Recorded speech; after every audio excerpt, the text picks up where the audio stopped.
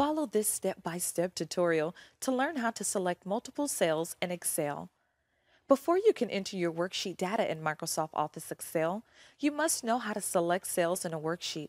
The cell cursor is a black border that surrounds the active cell, sometimes called the current cell in a worksheet.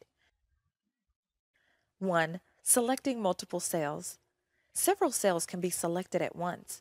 When multiple cells are selected, the selected cells are indicated by a light baby blue color.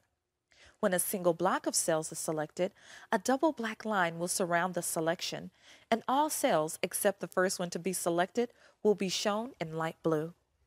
2. Continuous selections. To make a continuous selection of cells, move the white cross mouse cursor pointer to the cell at one corner of the block of continuous cells. Click and hold the primary mouse pointer on that cell. Drag the pointer to the opposite corner of the block of cells, and then release the mouse button. The block of cells will now be selected. The arrow keys can also be used to select a continuous block of cells. To add cells in this manner, first select the cell in one corner of the cell block with the primary mouse button, then hold the Shift key and use the arrow keys to expand the selection block. 3. Discontinuous selection.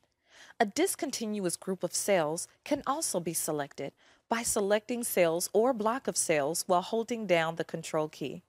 To select a discontinuous group of cells, first select a cell or a continuous group of cells as explained above.